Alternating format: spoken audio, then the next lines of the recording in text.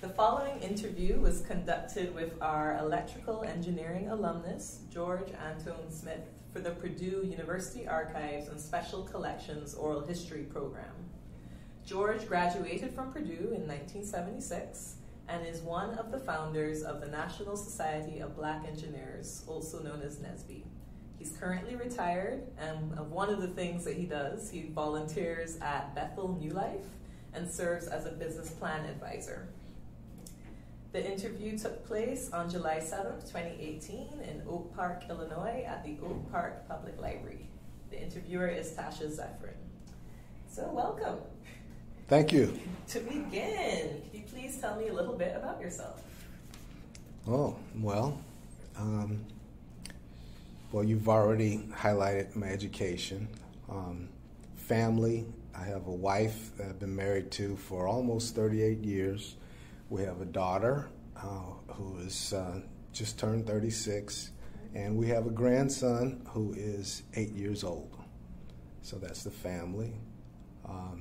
In addition to my Bethel New Life volunteer activity, I also volunteer at our church as a Sunday school assistant, sometimes teacher.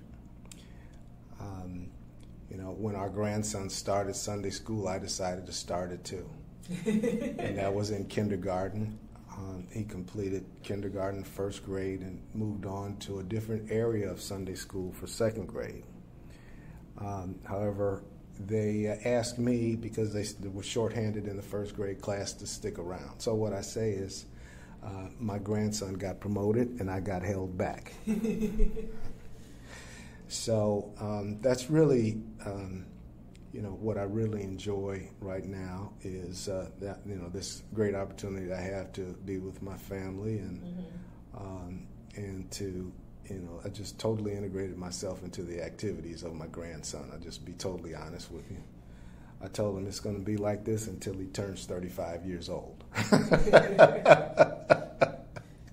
I don't know if I'm his shadow or if he's my shadow, but we are together a lot. That's wonderful. Okay. So, tell me a little bit about what it was like growing up, like in your pre-college life and high school or even younger. What was it like growing up at that time? Okay, well, growing up, first of all, my family, my mother and father, George and Bertha Smith, both college graduates from historically black colleges. My father graduated from Tuskegee University. My mother graduated from Miles College, both in Alabama. So my parents' roots are in Alabama. And, the lifestyle for me as I was growing up was fantastic. We always lived in a good neighborhood. And our house was, as nice as any house that I had seen, anyone else in during that period of time, right?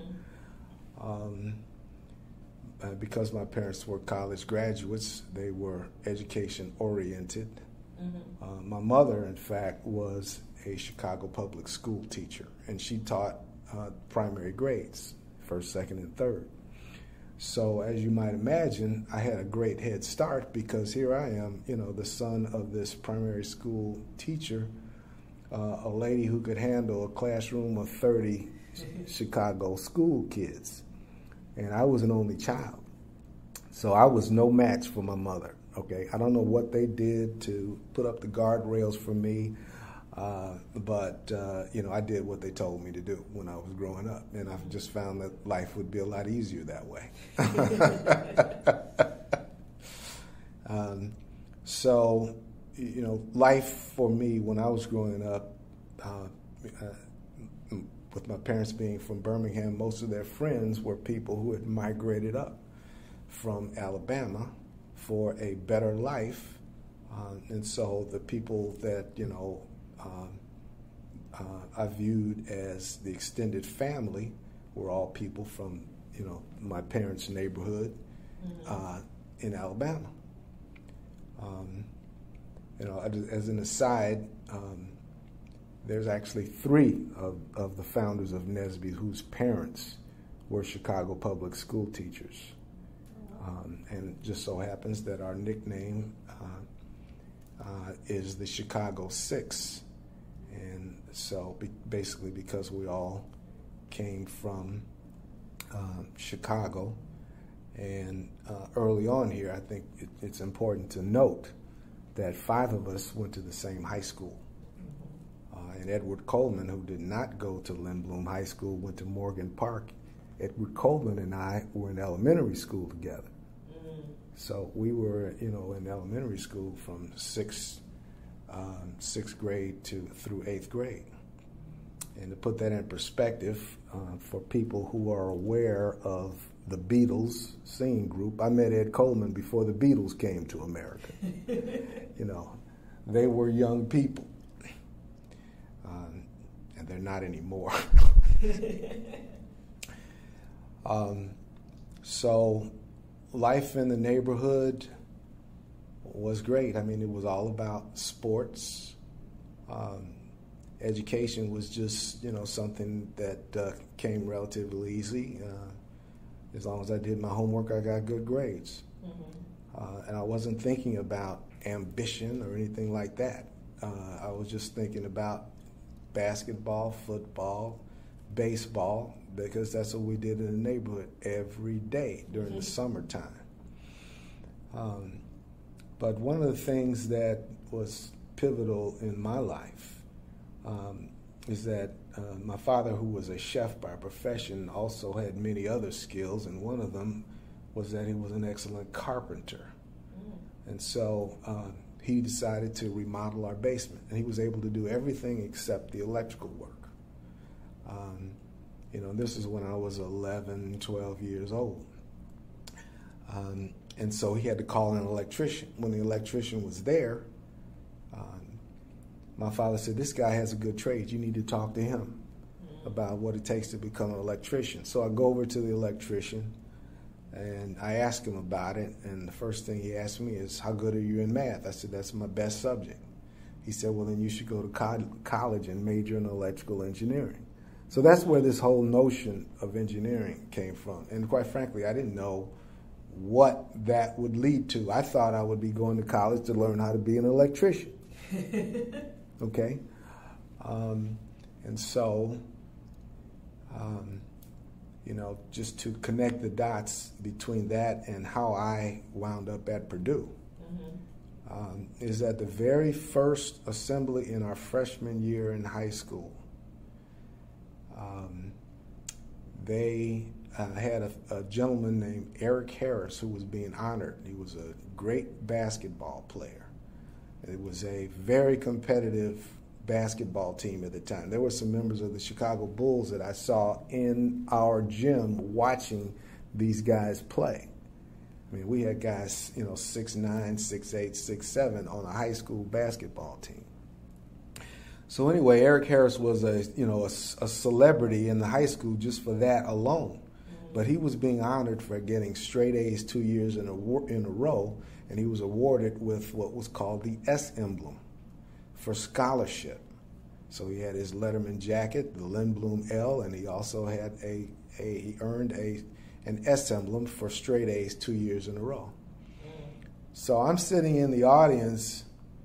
Brian Harris and I, who became my best friend quickly, like on the first day of high school, we're sitting next to each other, and I said something that I thought I said to myself, but years later, 30 years later, I asked him, if he remembered that. And he said he remembered it. I didn't say it to myself. I said it out loud. I said, I'm going to learn how to play basketball. I'm going to get straight A's 2 years in a row. And I'm going to Purdue to major in electrical engineering just like Eric Harris. So that was how the dots were connected between this conversation with the electrician.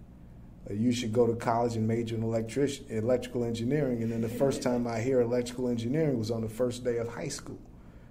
So I'm following this guy. I know I locked in right there. This is what I'm going to do. And so what I say is those are my 3 pledges to myself. And what I say is 2 out of 3 ain't bad. The basketball career didn't take off. There wasn't a basketball career.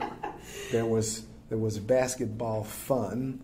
My claim to fame is that I was a point guard on the intramural championship team in both the junior year of high school and the senior year of high school, and that was the extent of my athletic prowess. So it's a good thing that I did my homework, because engineering took me a lot further than basketball was going to take me. But so, and when I think back on what life was like growing up, it was, more of an innocent time. There wasn't danger in the streets in my neighborhood. And then I look back on the kids that I grew up with just from the neighborhood before I met any of the kids in high school. One of them is an appellate judge in Chicago area. One of them became a CPA and was a director level financial manager at one of the Fortune 500 companies, Navistar. Another one was vice president of the utility company that services our area, the western suburbs, Nicor. So just looking back, and then I became an engineer. And what was the name of the neighborhood again? Sorry. Well, it's on the south side of Chicago. I think they call it Washington Heights. We didn't really think about neighborhoods in terms of these names that they've assigned to neighborhoods now, but I think that's what they call it. Okay. Washington Heights, 97th in Peoria, close to 97th and Halsted. That's where I grew up.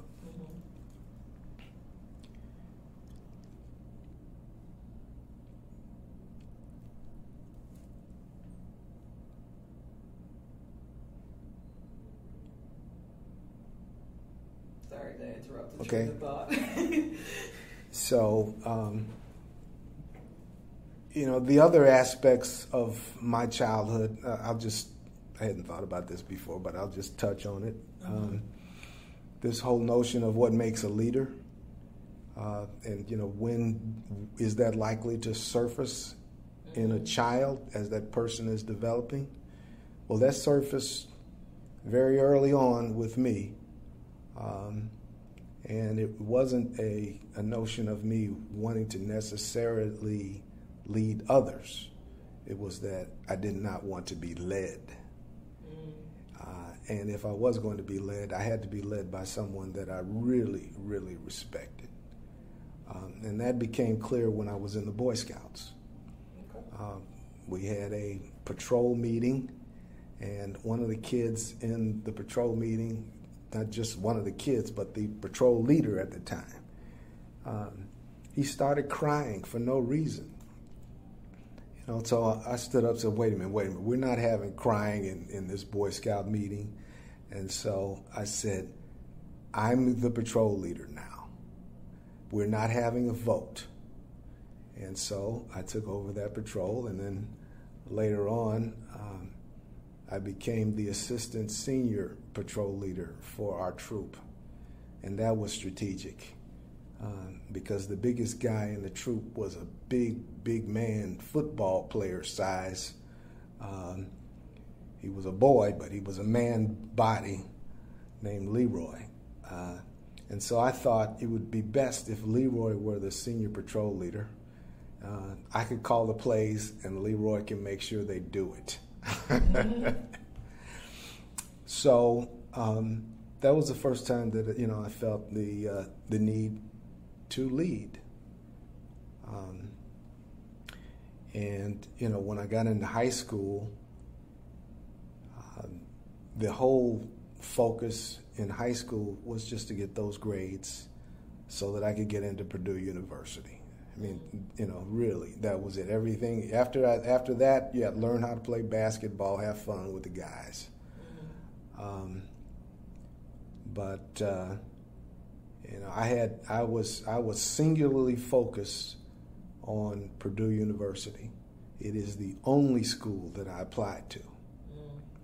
And my thinking at the time was, hey, look, I got the straight A's, I got the S emblem. I was third in the class after the freshman year. After I got the S emblem, my ranking started to decline because that notch had been already taken care of, and the only other thing was left was to get into Purdue. So,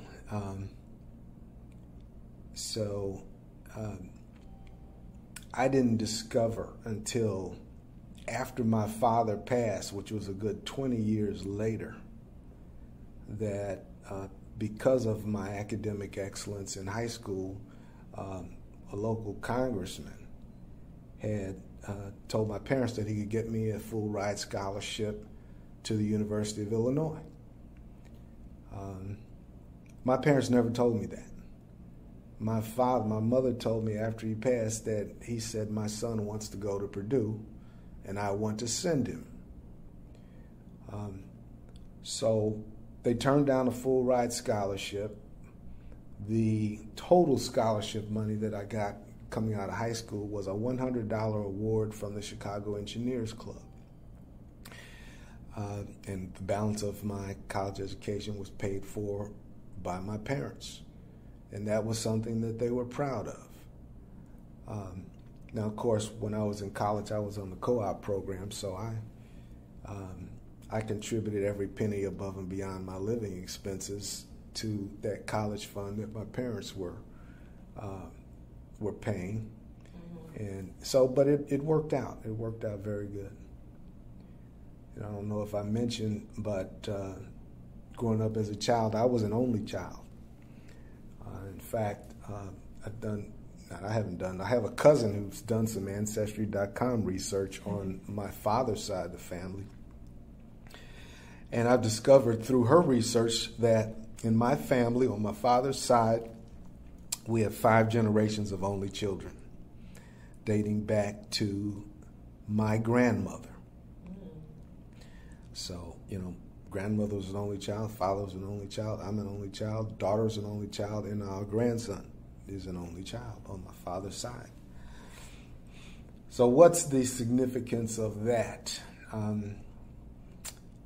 I have speculated that being an only child is one of the reasons why I became so close with my fellow founders. Because we all met as freshmen in high school. And we were all on the freshman track team. And so as I think forward about that experience, and think about my friends, there is a common denominator. Either they're an only child, or they were an only male, or they were the oldest male with, in some cases, a significant age difference between the next male in the family. So I think there is some value in noting that I think that contributed to the bond that we had. So the environment in Chicago at the time, I know Chicago's viewed as this rough and tumble city, and there were times that we found ourselves in the wrong place at the wrong time and got jumped by people. I've been jumped by white gangs and black gangs in Chicago. But I didn't grow up during a period of time when people were shooting at others.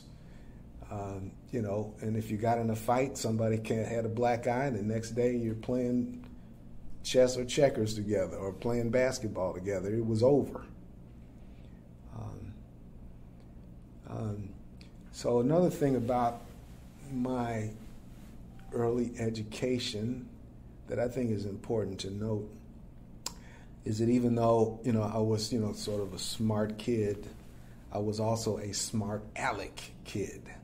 Sometimes spoke when it wasn't necessarily my turn in terms of what the teacher was thinking. I went to Catholic school until the 5th grade, and And it wasn't until the 5th grade that I got sort of labeled by the teacher as a smart kid. And it was because I was in this new Chicago public school, Wacker Public School, and the teacher asked a question, and I'm this new kid in the class. I thought I'd blurt out an answer that, you know, everybody would laugh and giggle at. So the teacher asked the question. I had no idea what it was, but I blurted out, Montana. And it was a geography question. And I was expecting everybody to laugh and giggle. And the teacher said, "That's right, George." And she looked at me with the, you know, the brightest smile, you know, and as I thought about that later, obviously she became my favorite teacher. But that was the first time that I remember a teacher smiling at me. So think about that. Think about that. And that one smile turned me from a smart aleck to a smart kid, and I was proud of it. And, you know, that impacts me to this day, you know, as a Sunday school teacher. You know, as I walked in there for the first time, you know, you better believe I flashed, you know, all my teeth in a smile. I get eye contact, and I share a smile with every student that comes in that room. And I do the same thing with the parents, too. Mm-hmm. So that had a big impression on me. So let's say I didn't have this great supportive background at home. Okay, knowing that I was going to be on the college track somehow because my parents were. You know, my parents were going to make sure that I was successful in my education no matter what. Mm-hmm. But there's some parents that don't have that background. And so, you know, what about that other student who the teacher never smiled at? Right, exactly. Okay, how are we going to, you know, help them? So I think about that occasionally when we think about what are we going to do, you know, to help our next generation. Mm-hmm. You know, and particular, our next generation is coming up now. My grandson is 8 years old. Mm-hmm. You know, we have to build these kids up so that they feel important. You know, I wonder just, you know, how effective the school system is at doing that. And I strongly believe that we cannot delegate education to the school system. The school system is a partner, but the education of our kids is not to be delegated to the school system. And so that, you know, that impacts the way I think about how I'm going to interface with my grandson. Mm-hmm. You know, now I have time to do it now because I'm retired. I didn't have time like that when our daughter was growing up. I was traveling all over the place working for Hewlett-Packard. You know, I was traveling every week, 3 nights a week when our daughter was growing up, all the way through age 9. So I wasn't able to, you know, help out in, you know, in the capacity that I can help out now with my grandson. But I would say, you know, on my plate right now, that's the most important thing in my life, is to make sure that, you know, for whatever years I have on the planet, hopefully until he turns 35, you know, that, you know, he has the advantage of knowing as much of what I know as I can infuse into him. Mm-hmm. Nice to see all that come full circle. Yes. All right, so then you had the singular goal of getting to Purdue, and you got in. So what was the environment like during your time at Purdue as an incoming freshman? Well, first thing that I think is really important for people to realize is that we had an unfair advantage. You know, although they looked at us as disadvantaged engineering students, we had an unfair advantage, and that unfair advantage is the fact that I had all my best friends. These were not just people that I was in high school with. These were literally my best friends through my entire high school experience from freshman year on. So the freshman year of college, socially, for me, was like the 5th year of high school. And so, I had 8 years of, life experience with these guys. So, I really didn't feel that same need to reach out and establish, a social network like most kids do when they go to college. They meet new people and they, establish new relationships and all that. For us, we already had our group, and other people were to a certain extent drawn to us because of the chemistry that they saw that we had. But we each had different personalities. There was a lot of type A in many of us, but we were able to function together well in spite of those, those aggressive genes that we had floating around together. So from an academic standpoint, it's important to know that it was a cultural shift for me and the rest of my guys. To a certain extent, I feel like I felt it greater than they did in conversations that I've had with them.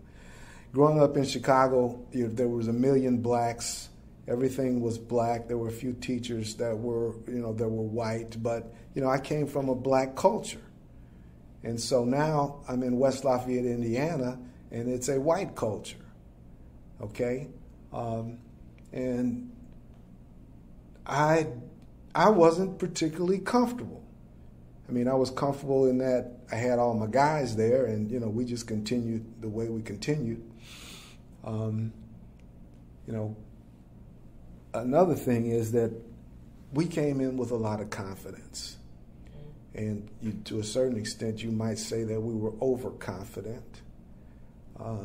Some people might consider us as having appeared to be arrogant. And if they felt that way, I apologize.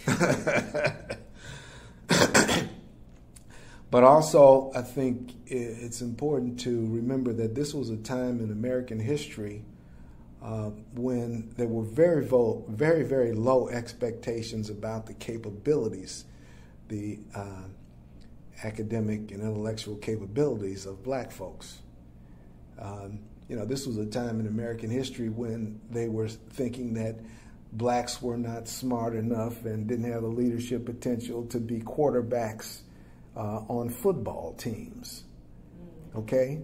So this was the environment, and yet here we are, scholars admitted to study engineering at Purdue University.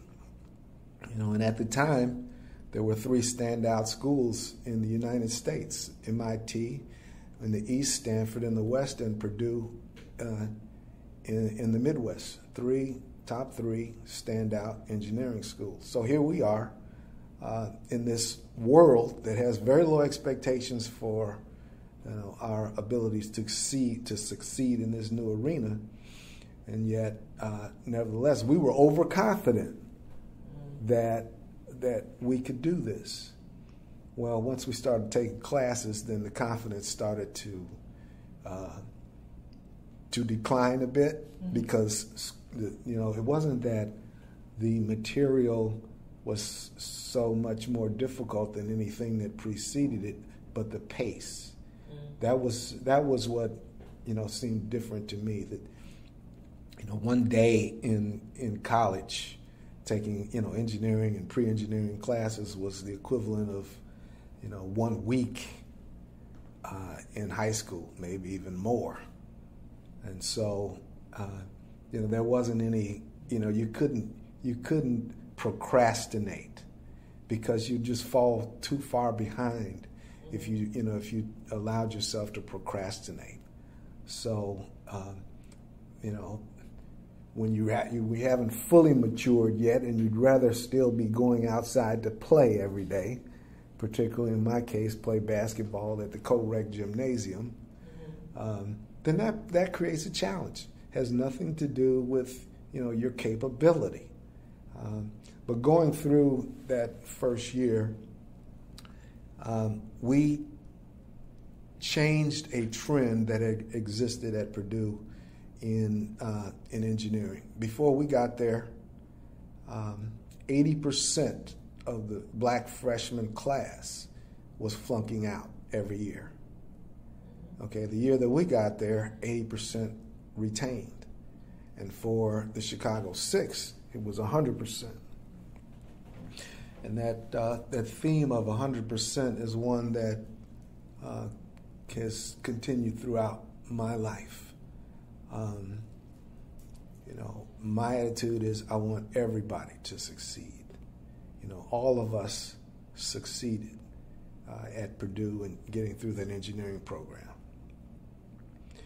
As far as interactions with students, there wasn't a great deal of social, mixing.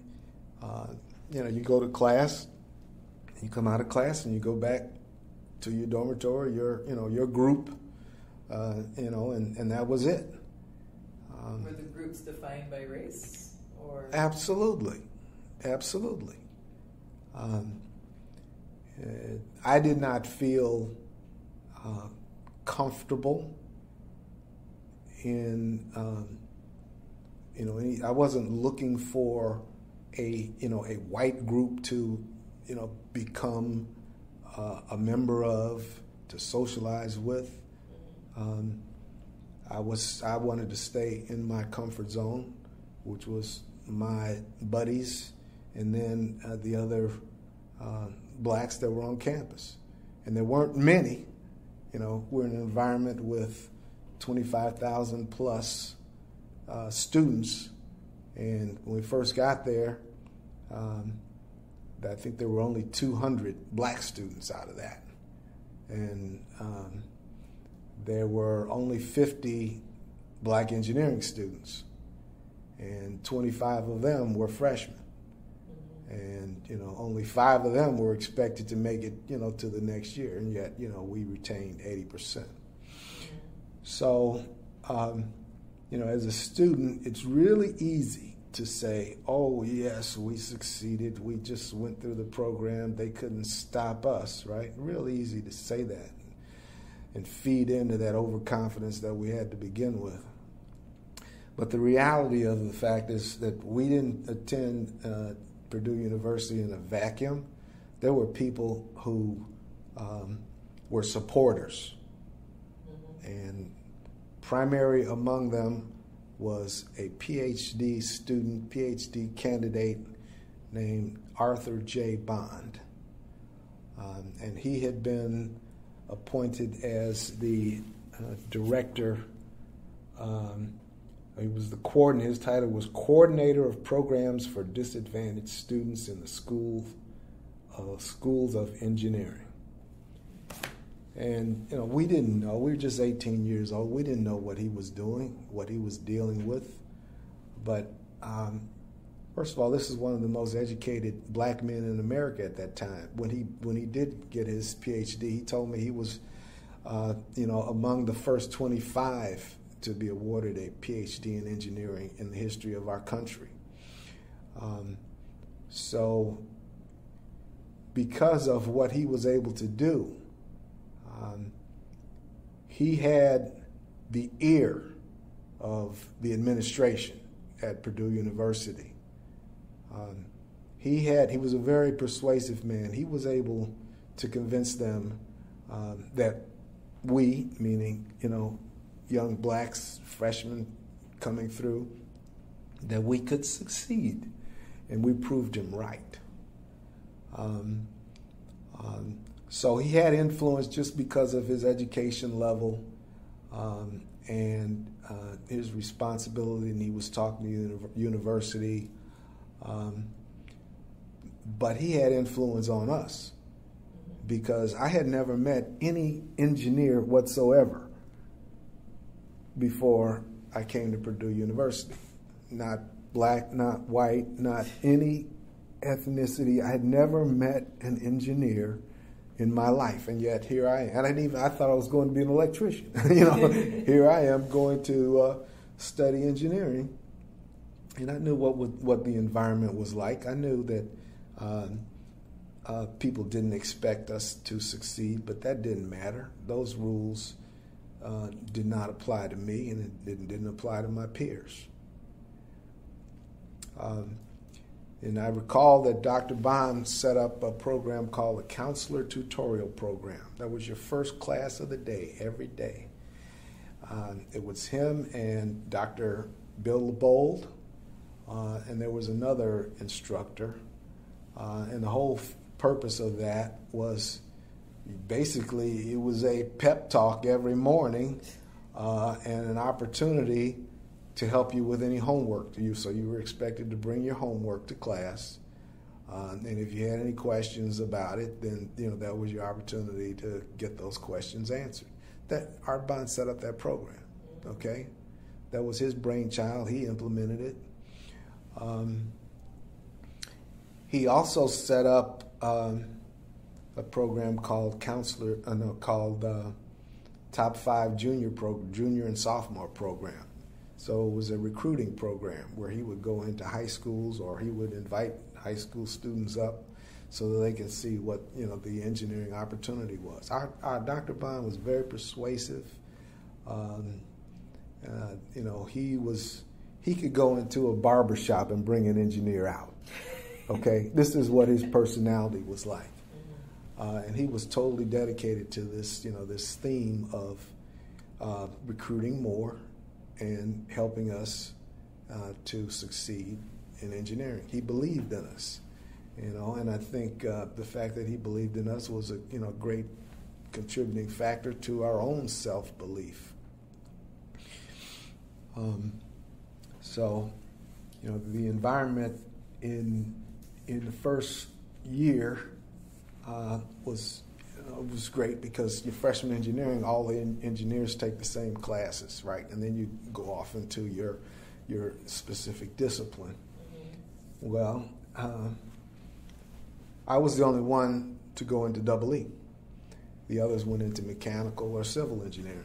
So they were still, together, and yet I felt like, I'm out by myself. I can't, talk about my electrical engineering homework with these other guys, whereas they could talk about their mechanical, they could talk about their civil homework. I was on my own in that regard once I got into my school. But I had a strategy of my own. And, for me, what I noticed is that there were some older black students.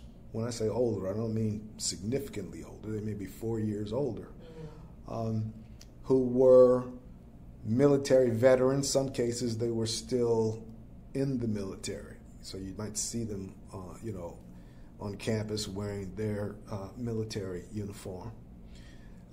But there was a fellow from the Air Force, a fellow from the Navy, and a fellow from the Marine. Those three guys, they were not struggling in EE school, and so I decided that, I would put myself, I volunteered to be mentored by them, okay?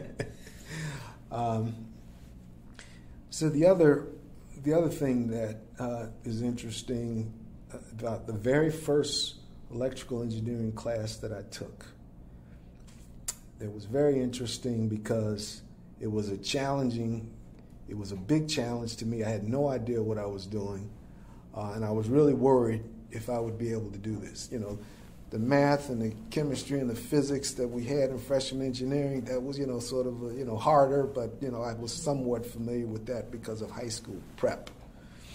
But this electrical engineering, these concepts, that was totally different to me.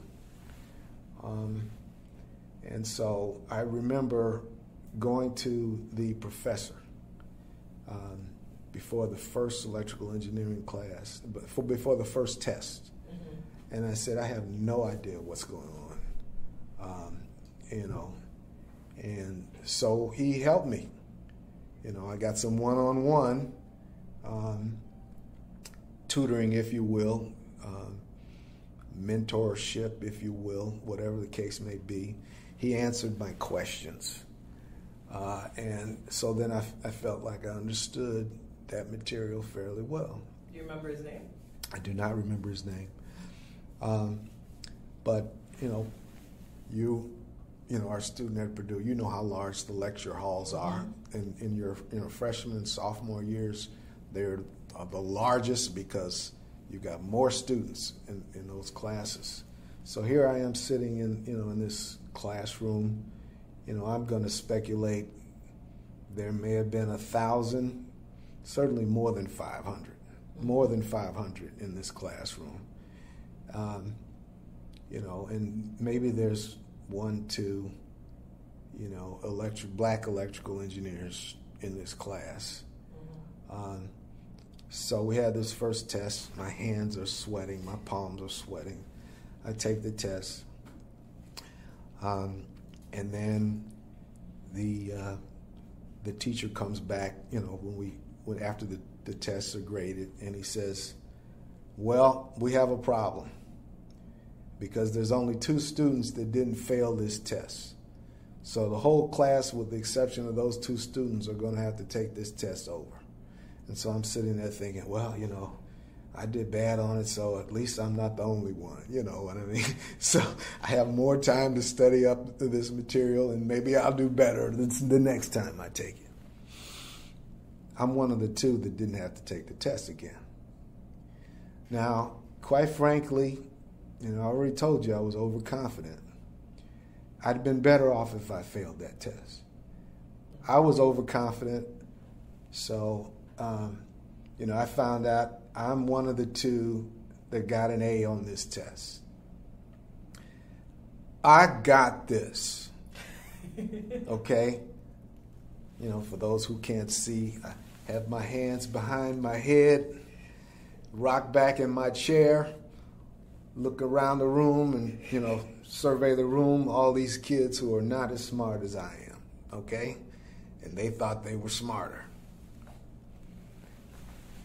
I'd been better off if I failed the test because I didn't bring my A game, back the rest of the semester. I said, this is, I've got it, no problem.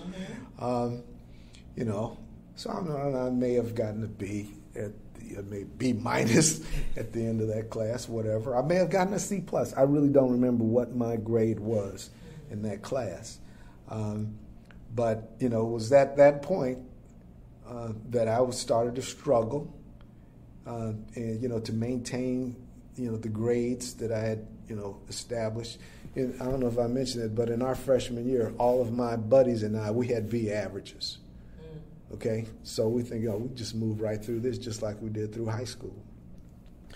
Well, it became clear that that wasn't going to happen so easily in the School of Electrical Engineering. And I'd say it took me another 3 semesters, by the time I got to my junior year, before I really buckled down and realized how hard I was actually going to have to work to be competent in this technology that I was studying. I've heard about this sophomore slump phenomenon that happens in education across the board. Well, I was definitely a part of, the sophomore slump. So there was an important thing that I learned about people in general during that period, sort of my period going into a slump, a grade slump and coming out of it. I felt like these other students, predominantly white students, don't want me here, but I didn't know them. How do I know if they wanted me there or not? I didn't know them, okay? I just made assumptions that they didn't want me there. I didn't understand. They didn't understand them. They didn't understand me. So, we didn't speak, sort of a common language from that standpoint, common cultural language. So I understood that. But what I learned about people that continued with me for the rest of my life, the rest of my career certainly, is that if people believe that you have something valuable to contribute, you're in. You can break into that crowd, the in crowd, whatever that in crowd is. You can break into that crowd, whether it's an academic in crowd or a social in crowd. If they believe you have something to contribute, you can break in. And so what happened in my case is, after getting tired of struggling coming into the junior year, I decided that I was going to treat the first week of class like finals week. Okay? And I decided that I was going to meet that group of guys who appeared to be the know-it-alls in our class. They would stand out in front of, the lecture hall before class, and they would compare each other's answers to homework before they would turn it in. And I remember initially I would try to come up and look over their shoulders and try to listen in and hear what they were saying to see if I could, check my answers. And just imagine a circle of guys, and they saw me coming close to listen in, and that circle tightened up. That circle tightened up to the point where all of those shoulders locked. And there was no way for me to, to get in there and hear and see what they were talking about. And this is a group of white students. This is a group of white students who they appeared to be top students. I don't know. They appeared to know what they were talking about. I don't know if they did or not, really, okay? But they appeared to be. And so I thought, initially, they're probably freezing me out because I'm black. No, that wasn't the reason. It's because they didn't think I had anything valuable to contribute to the group. So anyway, I come to this, in this first semester of the junior year, I come to the table after having treated that first night of class when the homework was first assigned as a finals prep night. I came to class, I had all the answers to the homework. I knew my answers were correct. And so when these guys, stood out in front of the classroom talking about comparing notes, I yelled out when they, because they'd go through the class homework sequentially, question number 1, 2, 3, 4. So when as soon as the first question was brought up, I yelled out the answer. Now, they see me there. I'm being blocked out. And then they come up with the second one. I yelled out the answer. The third one, yelled out the answer. So I had, the right answer each time, and I said it with a lot of confidence. Mm-hmm. Okay? And so the phenomenon that happened is those shoulders that were tightly locked in that circle opened up, and they made room for me. Okay? And so I was in with that electrical engineering in crowd from that point on for one reason, because I had something to contribute, something of value to contribute. Mm-hmm. So that taught me a lifelong lesson, because, if you come from an all-black environment, you come into a predominantly white environment, the same situation exists when you go into the corporate world. You're once again, and then when you go in the corporate world, you don't have your buddies from high school anymore. You don't have that social network anymore, okay? Now you're really on your own when you go in the corporate network. But I remembered, first of all, I'm a Purdue engineer, okay? Purdue engineers, there's a reason, you have to work. They won't let you out unless you know what you're doing, okay? And so I probably came in overconfident again into the workplace, my MO. But I'll tell you that overconfidence is, it's sort of a coat of armor, because there are going to be a lot of people, and there were a lot of people who had low expectations for you coming into that environment. But I had that coat of armor, so their opinions and attitudes about that didn't matter. And in some cases, I realized that, what I think they might be thinking is just an assumption on my part. They may not be thinking that. Okay? So I learned those lessons at Purdue, and that helped me to achieve when I went into the workplace. And so when I look at my career, I look at what happened at Purdue, the electrical engineering diploma. That was my certificate of achievement. Well, when I was in the workplace, it's a different environment. Where do you get your certificate of achievement? You don't get a diploma when you are in the workplace. You get a paycheck, and you might get a raise, and you might get promoted. These are your certificates of achievement. I did not have confidence that the people that I worked for would fully appreciate my greatness. And so I really didn't have confidence that I would get the raises that I felt I had earned, or the promotions that I felt I had earned. And so I was very cautious going into the workplace.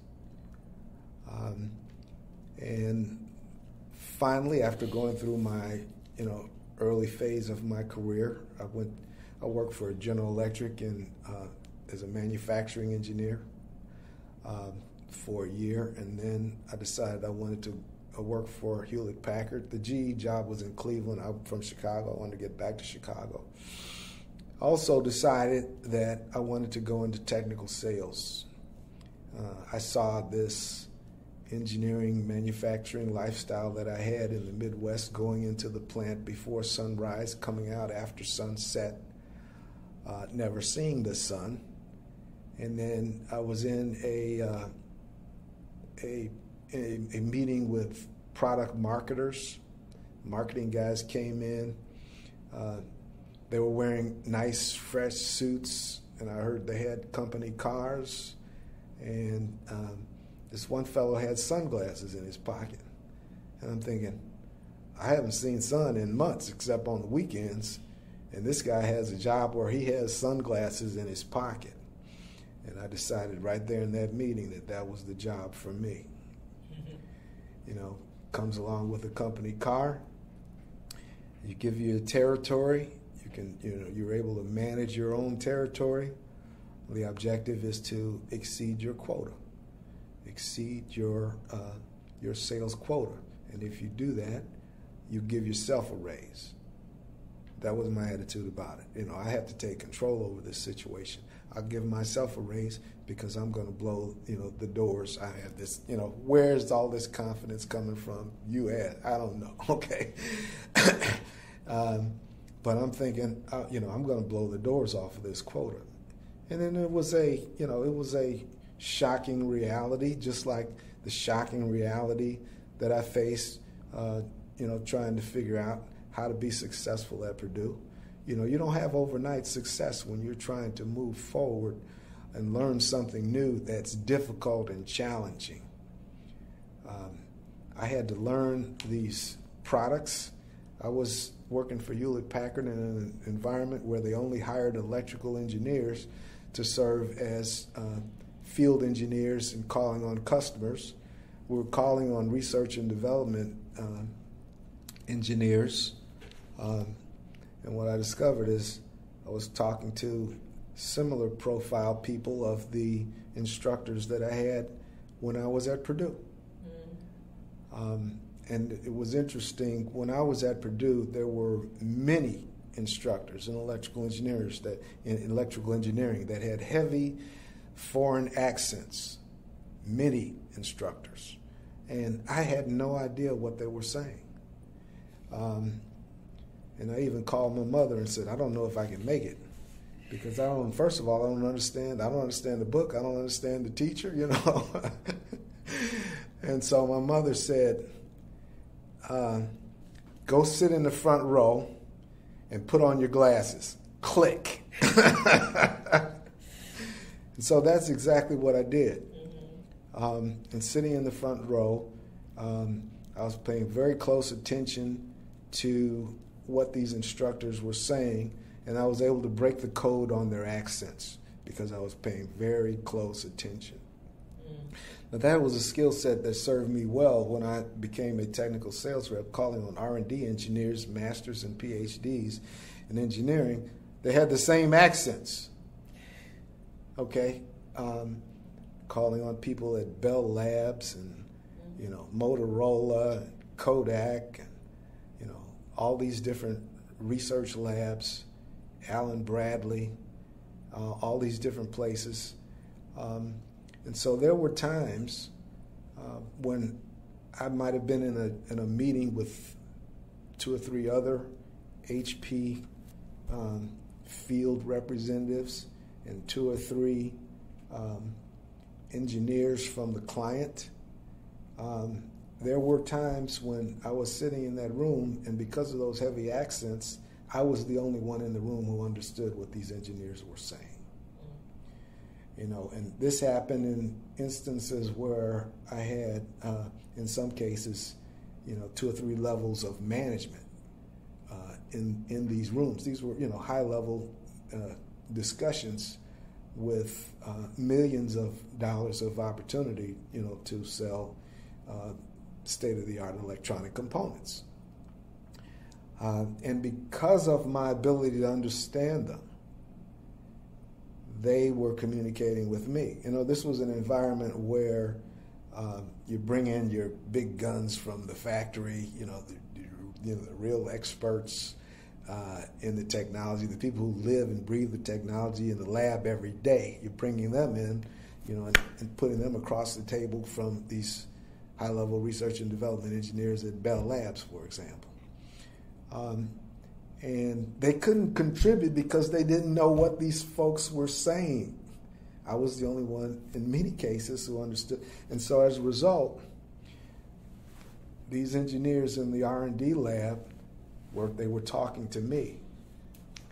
And there was a great deal of respect that I was able to develop, not only with the customers, because of that rapport I was able to build up with them, but also my management team saw, the way I was able to build rapport with these folks.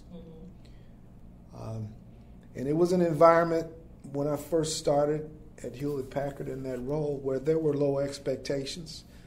No one expected me to succeed the way I did while I was there. I guess only me and the guy who hired me expected me to be able to do that. But I was getting, a lot of, nonverbal feedback from people that, what you have to say, you're just a rookie. You don't have, you don't know what you're doing, and you probably never will. Okay, nonverbal feedback. Okay. But anyway, I became top salesman. In some cases, broke sales records. And eventually I was promoted to district manager, and I took, a team of sort of, newbies to misfits and on my team to become the top district in the United States. And so that diploma that I was seeking in the workplace came in 1989 when I was awarded, at the end of '88, when I was awarded the Hewlett-Packard President's Club Award, which is the top honor that you can get. And so you can think about the fact that there are salespeople, field engineers that get that award, and there are a magnitude fewer district managers that get that award because, there's just fewer of them. So I got this recognition, and, came with the perks of having my wife and I fly out to this great, awards ceremony. And that award was presented to me by both Bill Hewlett, Dave Packard, and John Young, the CEO of the company at the time. So I have this picture of me getting this award from them. To the best of my knowledge, I'm the only black person that ever got that. Hewlett and Packard, at that point, they were celebrating a 50th anniversary. They were soon to be retired. And so, I'm very, very proud of that honor that I received from Hewlett Packard, and it showed that, this kid from the south side of Chicago was able to achieve at every level. Achieved at the high school level, at the college level, and, now in the pros. So to me, analogous to the basketball career that I never had, I was an all-star. Yeah, there you go. At HP. An all-star just in a different field. Different field, yes. Well, that's wonderful. And it's interesting how you made that connection in terms of the things you were learning in the Purdue classroom that then translated. Oh, and yes. The initiative you were taking. Oh, yes. In fact, when I became, you get promoted in sales because you were the top, sales guy. But then you become a manager, and there's different skills that you have to use to develop your people and help them become the best they can be. And I discovered, those skills that I needed, I already knew them because of my leadership that I had developed, not just at Purdue, but, from the Boy Scouts on up. So we had a lot of fun in my sales district. We had a lot of fun. We established, I remember I told you before, I believe in 100% success.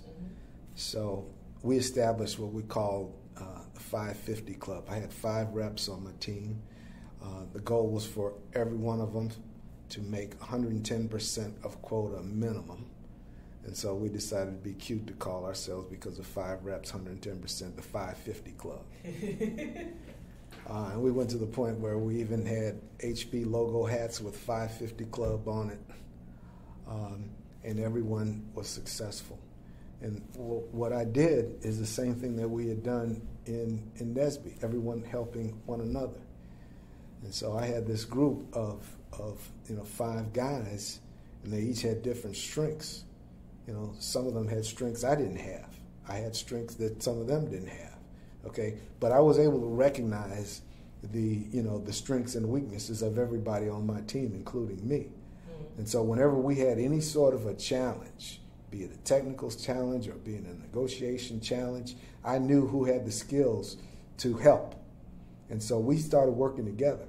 And so that notion of 110%, everyone bought in, because everyone was getting help from someone else.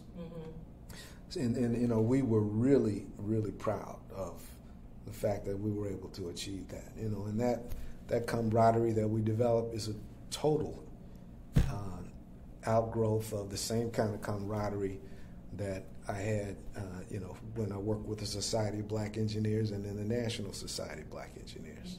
So how did you first get involved with the Society of Black Engineers, before it was a national organization at Purdue? Can we take a break? Yeah. And then we'll come back and answer that. You're good. Okay, so how did I become involved in the Society of Black Engineers? The Society of Black Engineers was the brainchild of a student who was a senior named Ed Barnett. Ed Barnett was, quote unquote, the big man on campus. He was the leader of the Kappa Alpha Psi fraternity. And, he was this senior who was, soon to graduate with this industrial engineering degree. And he later said in a video before he passed that he felt that the seniors had an obligation to the underclassmen to help them. And that's what was his intent for starting, at the time, he called it the Black Society of Engineers. But he had a big challenge on his hands because the university did not want to recognize his group as a separate organization. They figured there were plenty of other organizations on campus. But Ed Barnett was a very persuasive and very persistent young man. Mm-hmm. And so he kept coming back and making another case, trying to get this organization established. But he also said in a video that's actually on the Architect of Nesby page, Dr. Bond's page, he said that it wasn't until Dr. Bond agreed to be the faculty advisor that the university said, okay, we'll go ahead and recognize this organization. So Dr. Bond was, the great enabler of the Black Society of Engineers, just because of his presence and his influence in the university. And he was the guy who wrote the initial constitution for organization. And he benchmarked the constitutions of the University of Michigan. There was a Society of Black Engineers there. And he also benchmarked the Constitution for the Society of Women Engineers. Many people don't know, but the Society of Women Engineers was founded in 1955, 20 years before the National Society of Black Engineers. I have no idea, how long the SWE chapter was established at Purdue University. But, so it's fair to say that they had a head start, and, their model was one that we benchmarked against as we, built the Society of Black Engineers and moved forward. In fact, we had joint events with the Society of Women Engineers. Mm-hmm. It gave us an opportunity to have an audience with the same corporate people that were coming to recruit the Society of Women Engineers. They were getting 2 for 1. They were getting the Black engineers and the Society of Women Engineers when they came to our events. So Ed Barnett decides that he wants to start this organization. He's able to start it, and he calls the engineers who were on campus at the time. Well, the underclassmen were us. As I mentioned before, most of the sophomores had flunked out. Okay, so the majority of the recruits for this new society was our freshman class. And then our group, our crew, was naturally the focal point, the leaders of that organization, because we were already a functioning team, if you will. And so Ed Barnett was the president and, started just giving us advice on, what we should be trying to do to have a successful college engineering career. And more than anything else, it was a feeling that there was someone who cared, someone who understood the challenge that you were dealing with, and there were other people who were rooting for you to succeed. Okay, those are big parts of what the Society of Black Engineers was about. And when I try to help people understand, the kind of culture that we developed that still exists today, You know, it's easy for me to illustrate when I talk about, think about when you're watching a basketball game on TV and someone falls to the floor and the teammates rush over there. Sometimes they're rushing to see who can get there first, to lend a hand and help that teammate get up off the ground. Anybody who's watched a professional basketball game or a college basketball game, they've seen that, okay? That's the environment that we had and we still have today in our team. It's an encouraging environment. If you fall and scrape your knee, you've got a lot of different people who are rushing over to try to help you up and help you get back on track, okay? And then the whole notion of having a role model. You know, as I mentioned earlier, I had no black engineering role model whatsoever until I got to Purdue University, and that first guy was Dr. Arthur Bond. And the second guy was Eric Harris, who was the fellow that I followed to college. And then, you know, the third guy, because of his personality, was Ed Barnett. So, you know, as a society of black engineers, as we matured and became upperclassmen ourselves, people were drawn to us. And part of the reason is because of our personalities.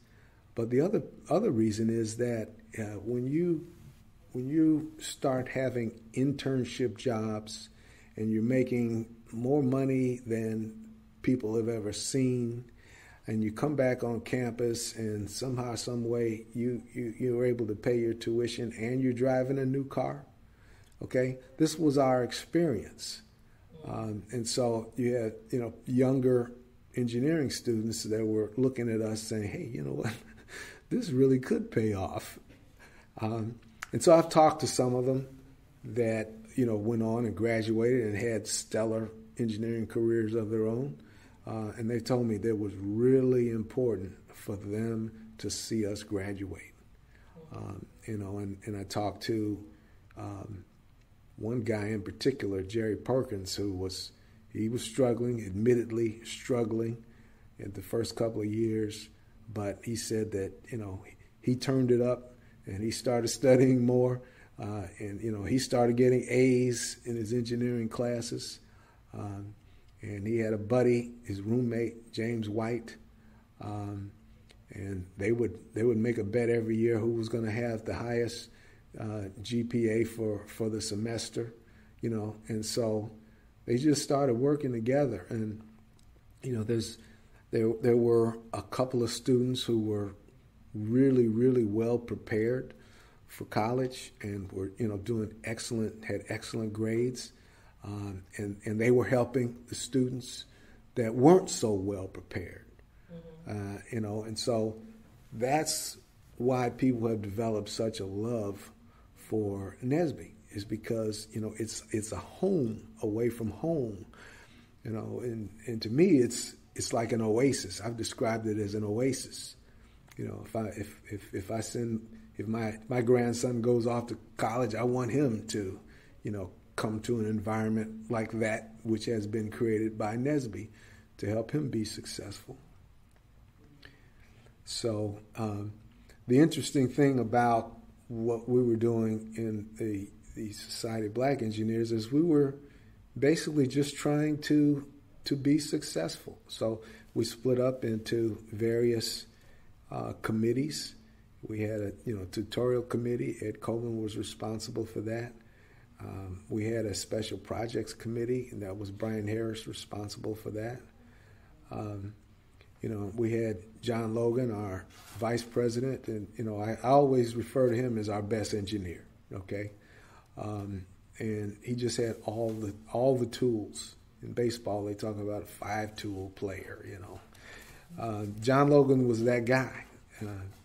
And he could sub for anybody, and, you know, without missing a beat. You know, I was the publications chair, and my job was, you know, to document our activities. and to come up with the best way to represent who we were. Dr. Arthur Bond set me in motion once I became publication chair to develop our first recruiting brochure.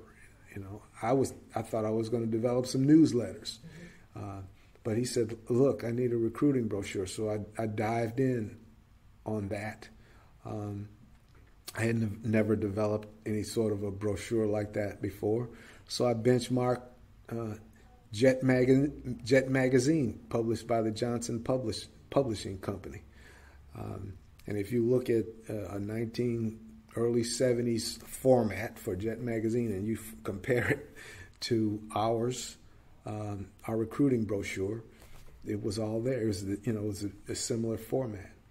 And so basically it was a way to invite other black engineering or black high school students to come to Purdue specifically and to join with us because we're making things happen here. We are successful in engineering school, and we're going to graduate, and we can show you how. And we first showed you, here's how you need to prepare. We actually told them what classes that you need to take to be eligible for engineering at Purdue. And we told them about, what some of the opportunities were. And I had to write an article on co-op engineering, the co-op internship program. That was what I participated in. And that was why, my education was on a 5-year plan, because I was, going into General Motors for a semester at a time, sometimes a summer and a semester, and working in manufacturing or working in research and development, doing tests in, engineering. So when we'd come back to campus, we'd tell these younger students what our experiences were. We had meetings where we invited corporate representatives to come to us and tell us about the opportunities at their companies. John Logan was the one who was inviting these corporations. And so we set up a calendar in our Cornerstone newsletter, which was our second publication. There's actually a calendar in there that shows exactly what we were doing. We had one of the Purdue professors speak to us. We had a couple of corporate representatives speak to us. We listed Art Bond's top 5 junior and sophomore program, to attract high school students. And we talked about what we were achieving at the time. And we talked about what our future plans were. In that very first Cornerstone, in a little editorial that I wrote, we announced through that editorial that we intended to start a National Society of Black Engineers. And we knew that what we were doing was significant. We knew it was groundbreaking. And so, the question has been asked, how did you decide to do this? And there's different stories you're going to hear from different guys, okay? But my earliest recollection of how this, the seed for this whole notion of going from the local Purdue chapter to a national happened when we came back to Chicago on break. First of all, we went to a technical high school. It was a big technical high school. We had over 500 students in our graduating class. This was Lindblom High School. They were all prepared. They took the same classes that we took. They all had basically gone through a pre-engineering curriculum. We had a lot of engineers. And so they were in engineering school same time as us. We'd come back, we'd meet and go to, parties during the summertime and what have you. And I can recall one of our classmates, Michael Joshua, who was he was majoring in mechanical engineering at the University of Missouri, Rolla. And we were telling him about our organization, and Michael Joshua said, "Man, I wish we had something like that on my campus. And my memory tells me that I said, we're going to take this thing national. That's my first memory of, the notion of establishing a National Society of Black Engineers, And so what I recognized during that conversation was that there was a need on these other campuses the same way there was a need on our campus. And something like this, like what has happened with the National Society of Black Engineers, that happens because there's a need, and because someone found a way to fulfill that need. So that's the story of sort of the inspiration and motivation. But how we actually pulled it off, first of all, we had Dr. Bond. Dr. Bond actually hired a person to help him because, keep in mind, he was teaching electrical engineering classes and he was, coaching us. So he had 2 full-time jobs. He slept very little. So we've learned from his wife. But he hired a lady named Sawney Taylor. She may have already had her PhD when she joined his team. But her job was to help support this, this program that he was responsible for, that was the precursor of the minority engineering programs that you hear about. And so she did a lot of the back office work to help us, to pull off what we were trying to organize. But the way we achieved that was basically dividing up tasks. And then the great thing about our group is that we could count on each other.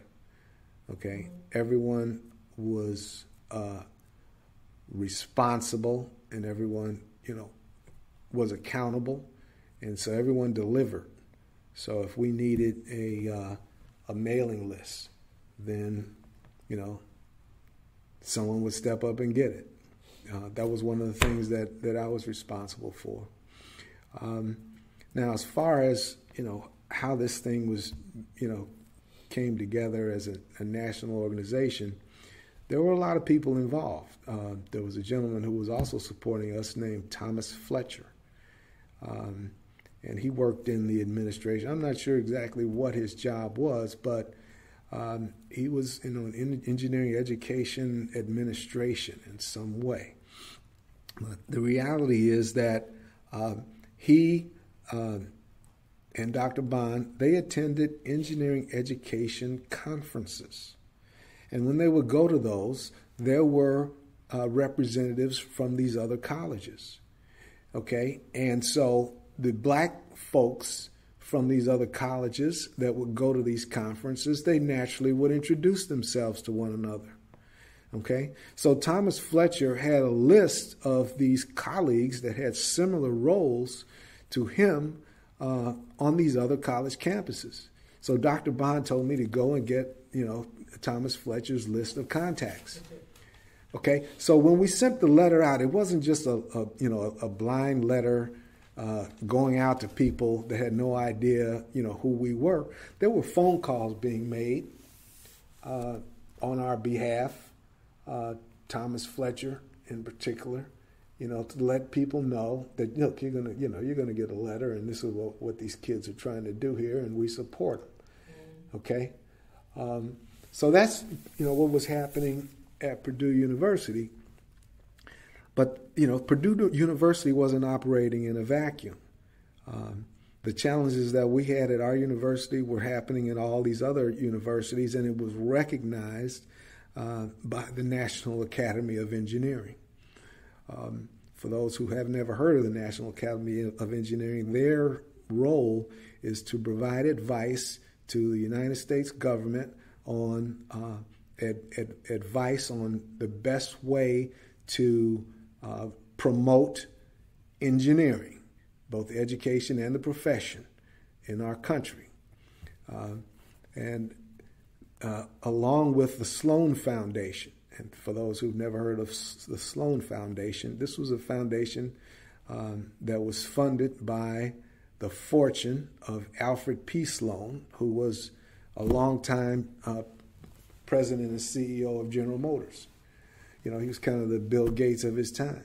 He set up this Sloan Foundation, and the Sloan they had a charter to go out and try to improve American society, and with that they had a lot of money to back it up.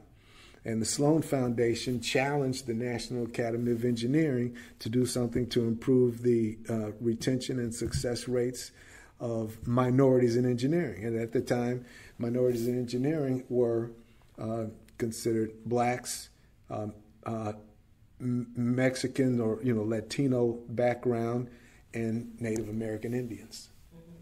Okay, so with that challenge, the National Academy of Engineering's response is actually documented in a book called Minority. I've got it right here.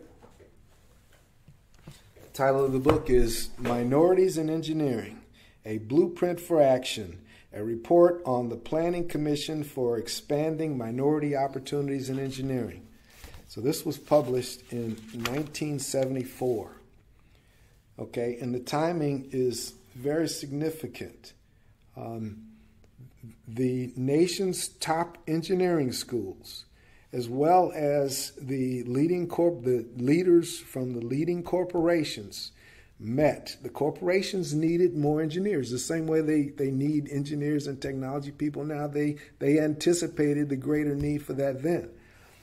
They met and they made an agreement that the goal should be to increase the minority engineering population tenfold. Okay, and in this book, they establish that when you do the math and calculate the percentages, there were 850 black engineers graduating every year in the time frame that this book was written. And so their goal to increase that tenfold meant that in 10 years, they wanted to see 8,500 black engineers graduate. That's an aggressive goal. We're talking about almost 50 years later, and we're not even halfway to that goal. Okay? Mm-hmm. Right now we have 3,500 graduating. But the point is, this blueprint for action, they brainstorm a lot of different, ways that they could support. This notion of retaining engineers is not new, okay? Because there is a challenge retaining engineers among the widespread engineering population, not just the niche of minorities. And so, so they discuss that in here. And bottom line is that they developed a list of characteristics that they thought would be important for improving the success rate of minorities in engineering. And tops on that list was a student organization to support minority engineers. Okay? And so this was in 1974. They distributed this report. So this report's going out to universities all over the country. It's going out to corporations, okay? And then a year later, we send a letter saying, look, we want to start a National Society of Black Engineers. Now, someone's going to have a hard time convincing me that those dots are not connected, that our idea to start a national society was not directly linked to a national initiative, and we helped to facilitate for them. Okay? And so the need was well recognized, and the success rate of people, the students who participate in the National Society of Black Engineers, is higher than the students who elect not to participate. It's a voluntary organization, and I saw a statistic in an article that I read recently, can't cite the source, but it said that the students that, actively participate in NSBE have grades and retention levels that match the the engineering student population as a whole. So that right there tells me that we have that tells me why we've continued to be an organization for all these years, to the point now where we have tens of thousands of members, and we have a goal to get to 10,000 graduates by, I think it's 2025. From my perspective, that's great. We want to go from 3,500 a year to 10,000 a year, but we also want to go from 3,500 jobs to 10,000 jobs. If we have 10,000 engineers and only 3,500 jobs, that's a problem. Okay, to make all that happen, we have to have more acceptances. Okay, to make all that happen, we have to continue to increase the retention level. And we've got to start preparing kids, as early as the age of my grandson, 8 years old, so that they get on that track. And these are the things that the National Society of Black Engineers is doing right now. But like in the past, we're going to need help from the universities. We're going to need help from the corporations as a whole.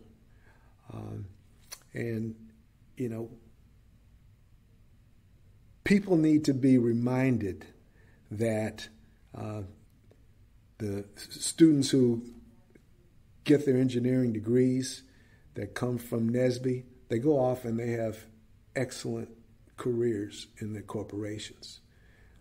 We know we've got 50 years of history, and so I know many people who are my age who went to engineering school and they went into the corporate world and and they proved themselves. They made great contributions. It's not widely publicized. Very few people would know that. And I was honored to be the President's Club representative for Hewlett Packard, and that was first of its kind. May still be the only one who achieved that. Okay. But there's more to follow. And as far as I'm concerned, one thing that's really important is to increase the role model exposure. I said earlier that I didn't have any engineering role models until I met Dr. Bond. Well, you've got an environment now where NSBE's holding SEEK camps, summer engineering experience for kids who have completed the third grade all the way up into before they enter elementary school. These kids have NSBE engineering students that are training them on engineering concepts and doing engineering projects. And these kids learn a ton during those sessions, and they're excited about participating. I've already sort of rolled out this notion for my grandson. He said, "Well, what do they do, Grandpa?" I said, "They go there and they make their own toys." And I said, "Oh yeah, that's what I want to do. When can I get in?" You know what I mean? So the whole idea is to get the kids excited about it, so that we can have more of the great engineering discoveries that happen as a result of the intellectual power coming from minorities in engineering.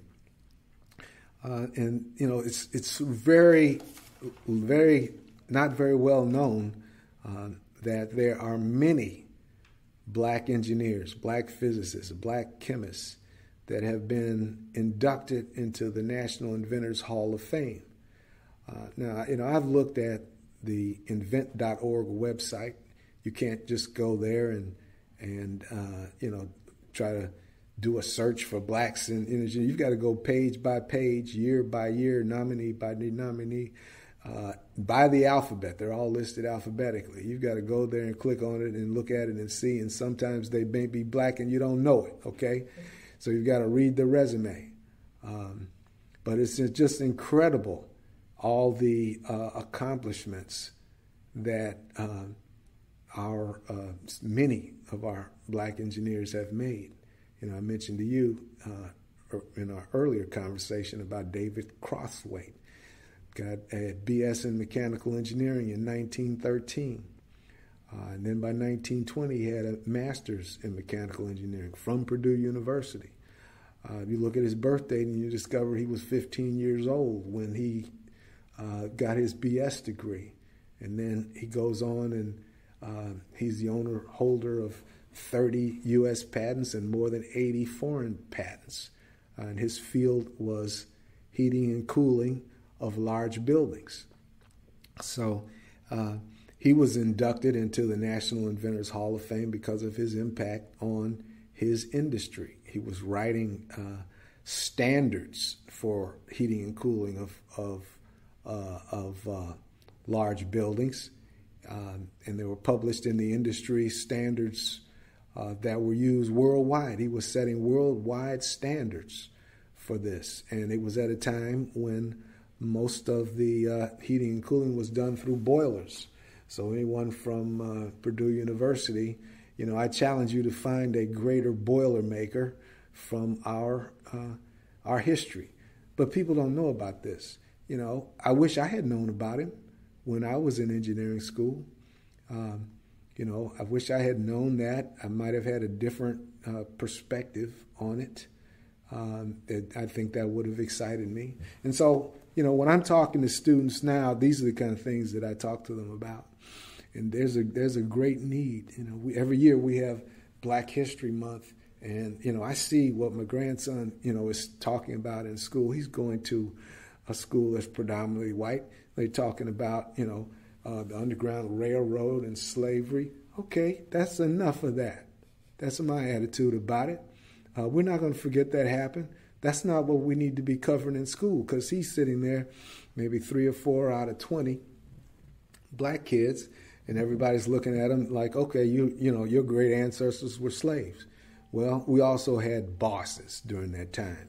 And if you look at the National Inventors Hall of Fame at invent.org, you will find that there was a gentleman named Thomas Jennings who was the first black person to be awarded a patent by the United States government. He's the inventor of a system called dry scouring, which is essentially dry cleaning. He invented the dry cleaning process. He was a master tailor, very successful businessman because of his tailoring business, and he became even more successful because of this process that he developed to clean these expensive clothes that he was, tailoring for people in New York City.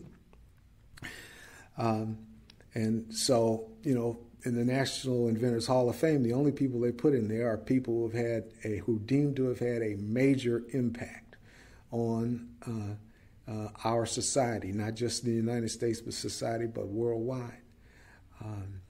And so, those are just a couple of examples of people. So just think about the look on my grandson's face when he was talking about the Underground Railroad and Harriet Tubman, et cetera. And I said, look, we had bosses back then too, okay? We had Thomas Jennings, who was an abolitionist, who was funding the Underground Railroad.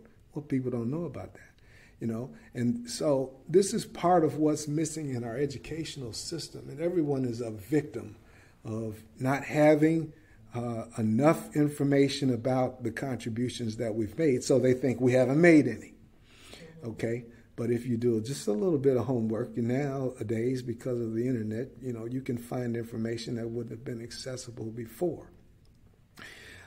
There are a great many contributions that have been made, technical contributions that have been made by blacks in this country that have impacted the world, and they were done at times when the conditions were so much more challenging than they are today.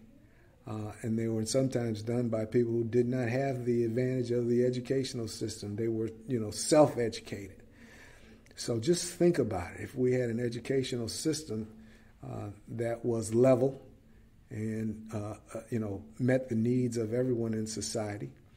And so, my attitude is that everyone is a victim, both the white students in the class, as well as the black students, because the white students are, they're set in motion and thinking that, we haven't made these contributions that we've actually made.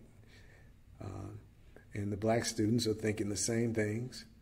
And then they're surprised to find out that, all these wonderful things that we have done. And it changes their perspective on what they're capable of. That's what it does. Now in every generation, you're going to have people that break through no matter what the challenge. But that's not what that's not my theme. My theme is 100. I want everybody to be successful. And we're going to need an organization like the National Society of Black Engineers to make that happen. Mm-hmm. So with that theme of 100, and I guess you were thinking of that around the same time when the first conference happened, and you were talking about the culmination of all these different factors from all your work as students, the Purdue faculty and staff who were assisting, and then the national environment. What was it like at that first national conference at Purdue? Oh, it was very exciting.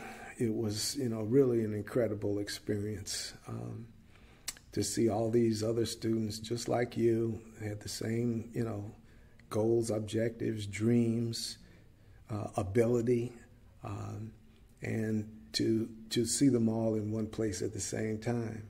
You have a sense of being alone when you're just one or two in an organization, be that organization a school or be that organization a company. But whenever you go to one of these National Society of Black Engineers conferences, including the very first one, you have this sense of this great intellectual power that we have that, if harnessed and pointed in the right direction, can do so much. So, it was very encouraging.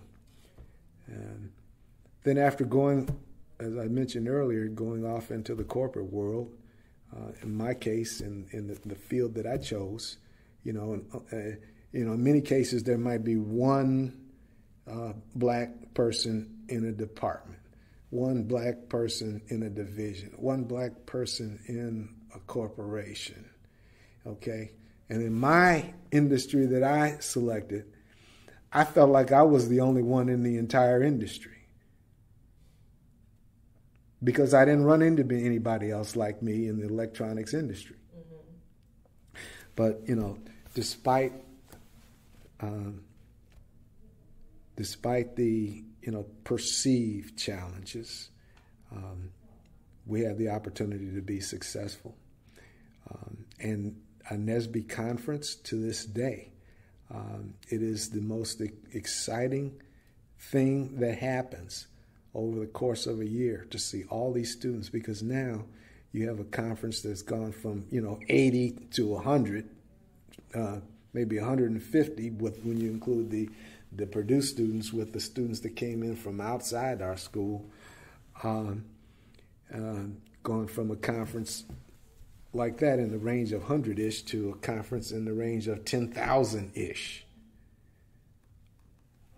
It's just, it's very, very exciting and exhilarating, and, it becomes clear. I've talked to many engineering students, and every time I talk to them, I ask them, can you ask everyone in the room to raise their hand if you can think of at least two students that you went through elementary through high school with, who are not in college, who are not in engineering, but deep down in your heart that those two students are smarter than you are.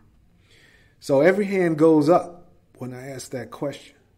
All right. So then this notion of, do we think that we can, that we have the potential to get to a number like 10,000 from 3,500? Through my non-scientific poll, the answer is yes. Mm-hmm. 3 times 3,500, we can do it today. If we had the right mechanism, the right educational mechanisms in place. Mm-hmm. And then for those who may not be aware, the current mission of NSBE is to increase the number of culturally responsible Black engineers who excel academically, succeed professionally, and positively impact the community. What are your thoughts on the current mission, and sort of has it been transformed from when the national organization first started? That idea, is it well articulated, or are there things that have been added on in that history? Okay, so being retired, I've had time to reflect on things that maybe others haven't had a chance to think of because they're working. But in my personal opinion, the greatest thing to happen to our organization, within our organization, was the articulation of that mission, word for word, just as you stated it. Okay?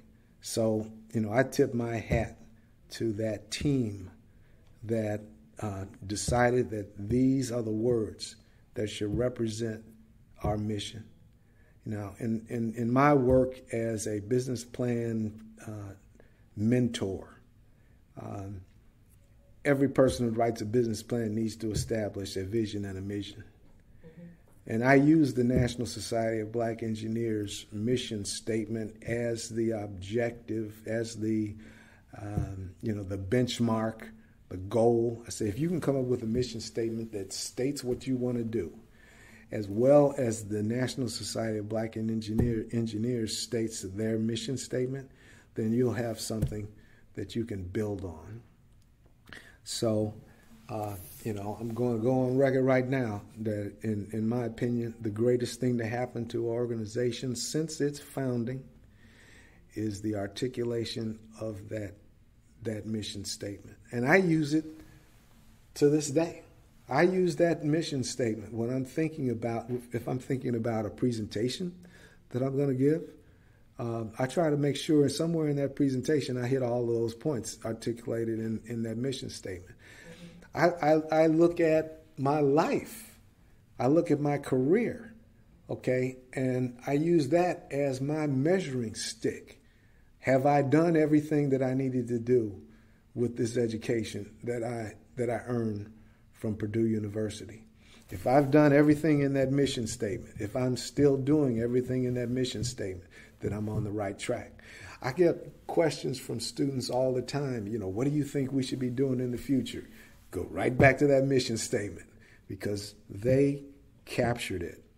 Now, my understanding is there's a gentleman named Gary May who has a very, very deep footprint in the growth of the National Society of Black Engineers. I wouldn't be the least bit surprised if Virginia Booth Walmack was in the room when they came up with that mission statement. But, to whoever was in the room when they came up with that, from a founder, okay, I'm here to thank you for that mission statement. Okay. And while anyone can join NSB, the name and mission does emphasize Black engineers. What does the term Black engineers mean to you? Well, Black engineers it's a racial identity. It's an underrepresented racial identity. And I am proud to say that I'm Black and an engineer. And I am so happy that we chose the National Society of Black Engineers. Our names have, changed from Negro to colored to Black to African American, okay? But I am so proud and happy that we have the word National Society of Black Engineers in there. So, the mission is as it states. We want to increase the numbers of Black engineers. That's what it means to me. Because if we can increase the number of people trained in engineering, we can not only make great contributions to the corporations that we work for, but we'll get paid. And we'll make great contributions to our own families. And we'll be great role models. All right. Everyone who gets the Black engineer who gets an engineering degree is a role model for their community, whether they know it or not. There are people who watch them get themselves educated, and there are people in church that are congratulating the parents of students who have engineering degrees. There are people in church and in the neighborhood or who are looking at these kids that are getting these engineering degrees, and they're telling their children that you need to be just like him or you need to be just like her. Mm-hmm. So they serve as the role model that I never saw. And we need to be more active about the promotion of that role that we have as black engineers in our community. And we need to have a sense of urgency about it, okay? Because we need to solve this problem fast. Yes, you can tell I'm not a patient man, okay? We need to solve this problem fast, and this is the fastest vehicle that I've seen to penetrate our culture. And one of the things that's just wonderful about engineering is that it teaches engineering. Not just teaches engineering, but is that it teaches teamwork. What I often say is engineering is a team sport. And I think that's a big factor in the success of the National Society of Black Engineers, because young students are learning how to get themselves organized and get things done, okay, and accomplish tasks. This is what you have to do. In engineering school, we have labs that students have to take. And in the labs, you have to have a lab partner. And so it's building in this whole notion of working in teams in engineering school. And that translates into the professional societies that you join and contribute to, and it translates in when you get into the workplace. Whether you actually work as an engineer, quote unquote, in an engineering occupation that requires you to use the math and science skills on a daily basis, or if you're working in some sort of a management responsibility, those problem-solving skills are transferable, and and that's what's going to move this society forward. And we have a need that it's not just a need of the black community. Our entire culture, our entire society needs engineering talent to compete with societies in other countries. This is a great need. And the projections are that there are going to be enough jobs to go around for everybody. And we need to take advantage of it. One of my pet peeves is this notion. I read an article that said 39% of the parents of high school athletes think they're going pro. No, they're not going pro. But you come with us in the National Society of Black Engineers. You can go pro. Mm-hmm. You can go pro at some of the top corporations, and one of these days we're going to have some engineers successful enough to go out and buy a sports team.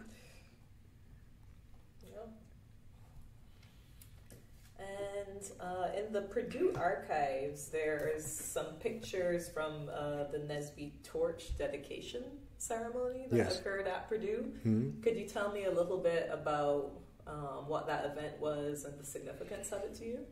Well, it was a great day. It was a family day, not just the Nesby family, but our own immediate families. So I had, my family, I had in-laws, cousins. There are a lot of people that are invested in what they've seen is the success of the National Society of Black Engineers. And so, it was a day of pride, pride to be recognized at Purdue for being a part of the founding of what has become a flagship organization in our country, STEM related. So it was a day of joy. It was a reunion day. So we had an opportunity to reunite with students and faculty that were important, mm-hmm. people who supported us. It was a great day to see Dr. Arthur Bond, who, was our leader and our role model. I call him the North Star for my career. And it was a great day to see the Dean of Engineering, coming out to recognize what this organization had become. And, the bottom line is Purdue is proud of the fact that they are the only college that can say that, students at our school founded the National Society of Black Engineers. Purdue is very proud of that. And we're, of course, proud, that we're Purdue engineers. What else do you think that Purdue could do in the current day to continue to support NSBE and Black engineering students in general? Listen to Virginia Booth Womack. Take her advice. Give her what she's asking for. That's what you can do. Because she, has been connected to this organization from the very beginning. She was there on the first day of the conference. She was a part of our team. She worked. She's the type of person that always is all in. She was writing articles for our Cornerstone newsletter while we were still there. She was the editor of the Cornerstone newsletter after we left. She's been a part of every important phase of the growth and development of the National Society of Black Engineers. She knows what she's talking about. She has the confidence of students and the confidence of alumni. And she's you don't need to be looking for other advice from other experts, okay? You listen to what she says and give her what she needs.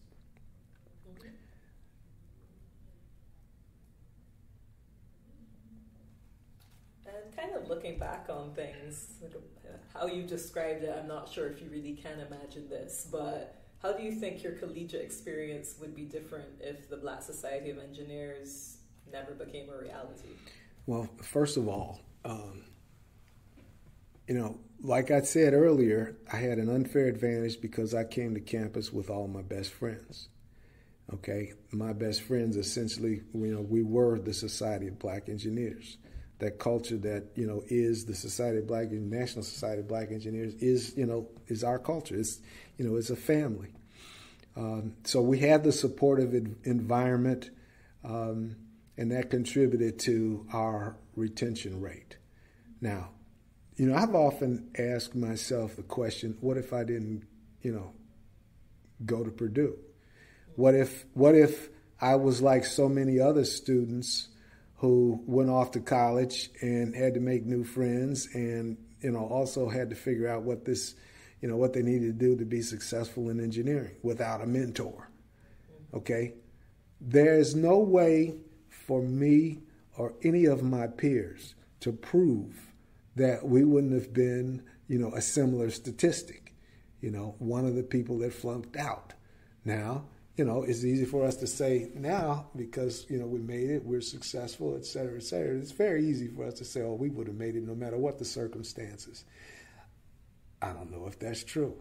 I know that's true for a guy like David Crosswaite, who graduated at 15 years old in 1913. I know that's true for him, okay? But I can't say for sure without, beyond a shadow of a doubt that I would have made it.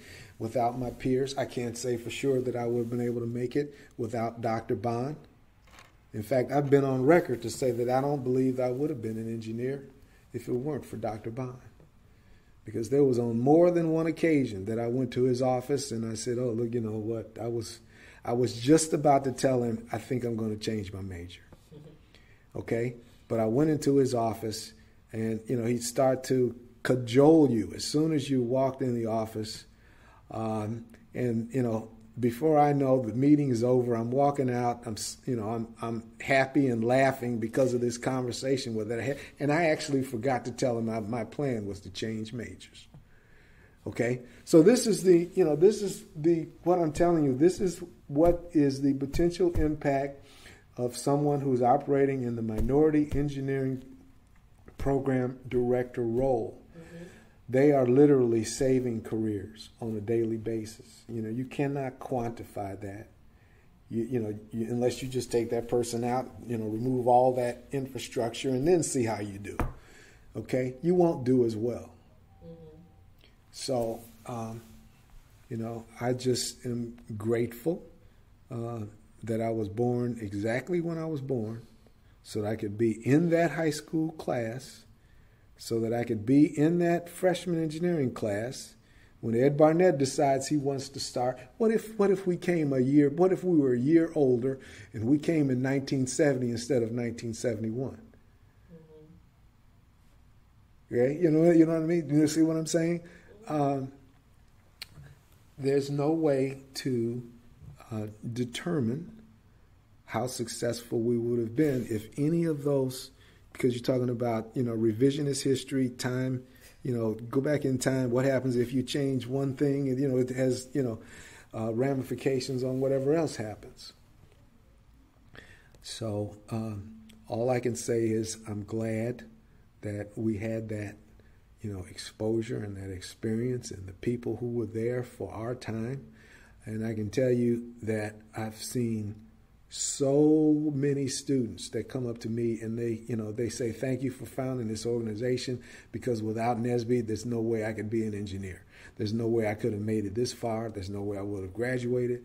I hear that every time that I go to any sort of a NSBE function around, students or alumni that I haven't met before. So this organization, what it can do is very powerful. And it's become an international organization. The NSBE chapter in Ghana is celebrating their 20th anniversary. I just think that's just so fantastic to know that, we've had that type of reach for an organization that we started with the help of course, Dr. Arthur Bond, the great enabler. A real catalyst. So when you think about where NSBE is now and maybe where it was when you were at that first national conference, does it compare? Does it exceed expectation? Well, see, here's the thing. I already confessed how cocky and confident and arrogant we were. And, young people are like that, some of them, right? And they think they can do, conquer the world. And so I'm sure that, we probably said this was going to be a worldwide, I'm sure we, didn't have enough maturity to, to realize what a challenge that would actually be. But all 6 of us, of course, including Dr. Bond, very positive thinkers. And so we expected to win. I mean, it's just as simple as that. We expected to win. We expected, NSBE to continue. We expected, the NSBE students to win.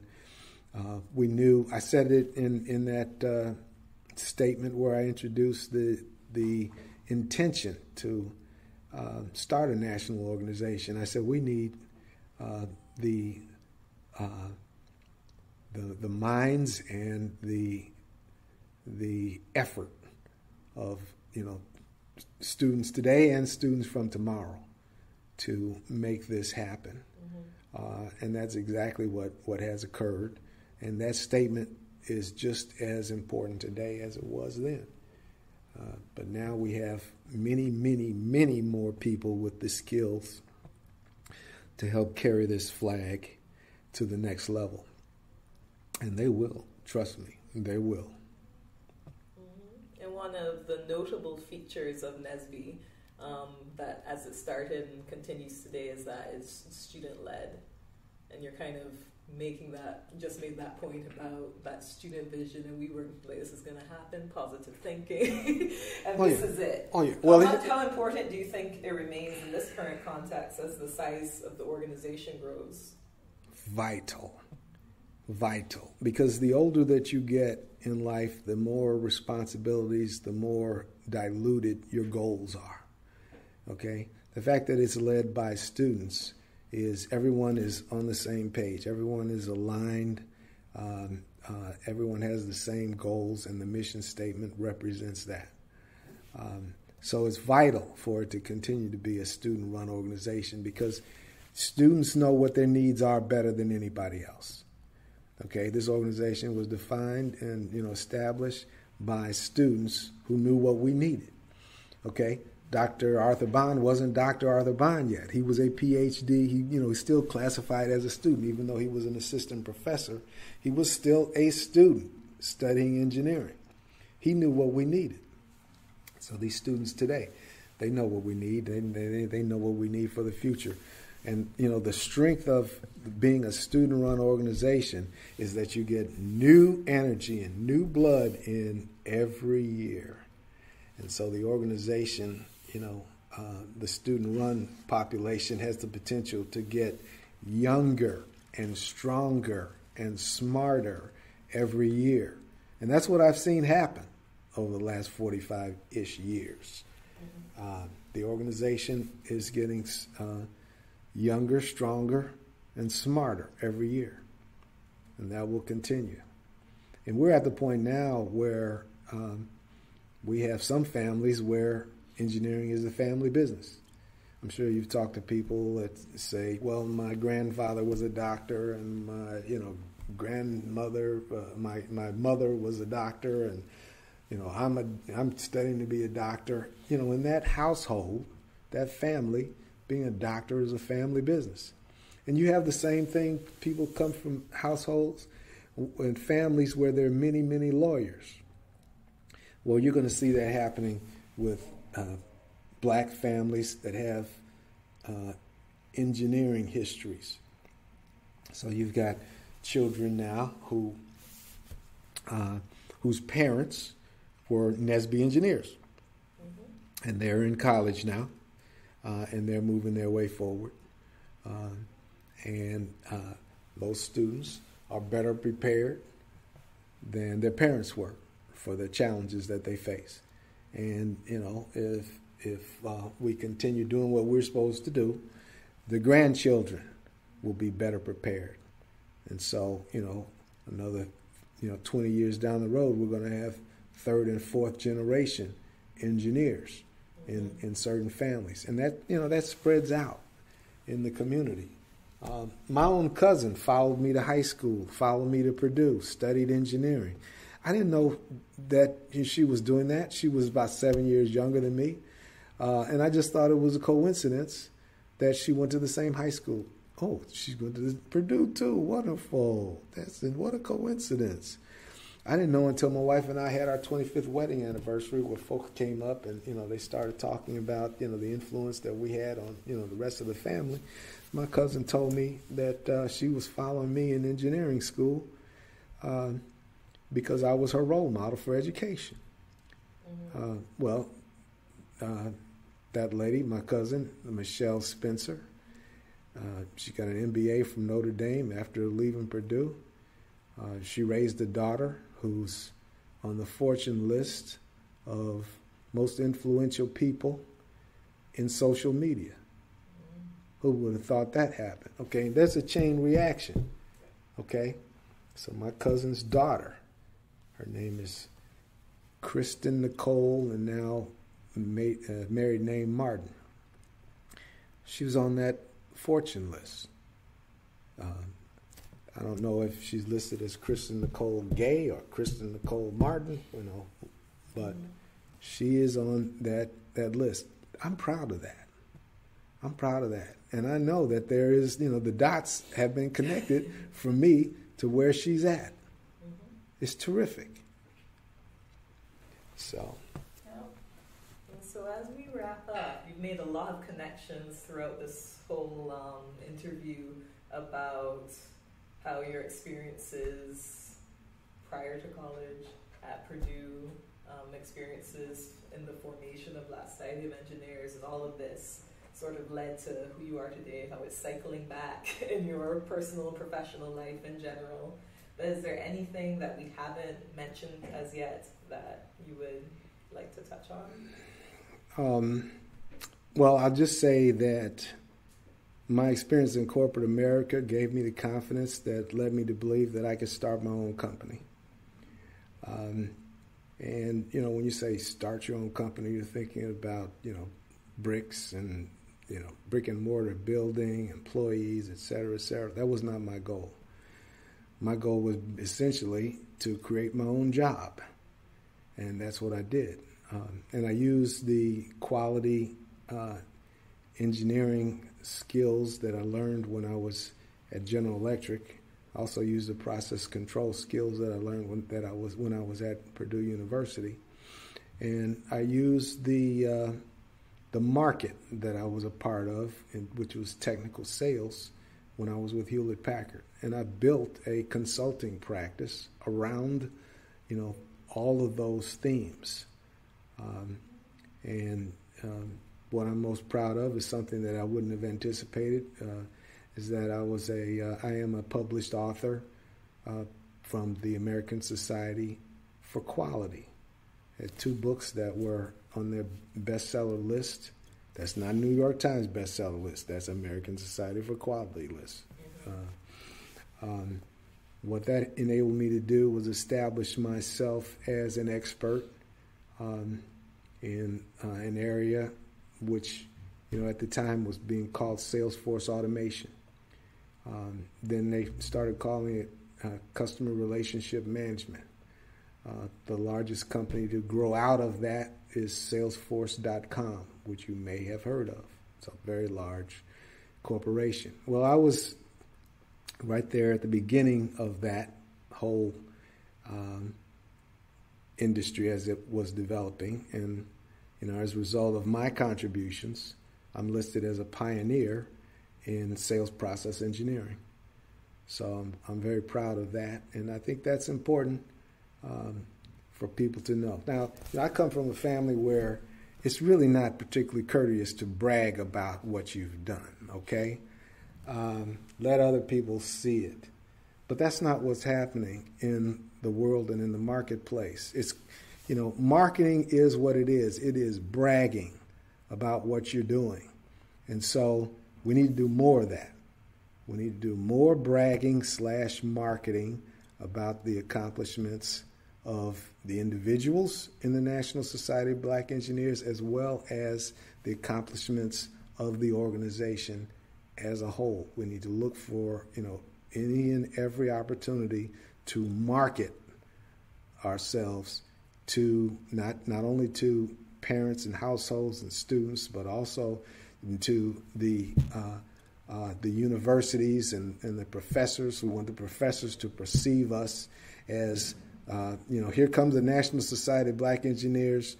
They're some of the best engineers on campus. That's where I want us to see us go, okay? And I want to see corporations say, you know, if we hire some of those folks from the National Society of Black Engineers, we're going to improve our organization, okay? Nobody's asking for any favors here. We're going to make your organization better. Just give us that chance. Yeah. Well, thank you very much. Really appreciate the time, and it's been a pleasure talking with you. Thank you. It's been my pleasure.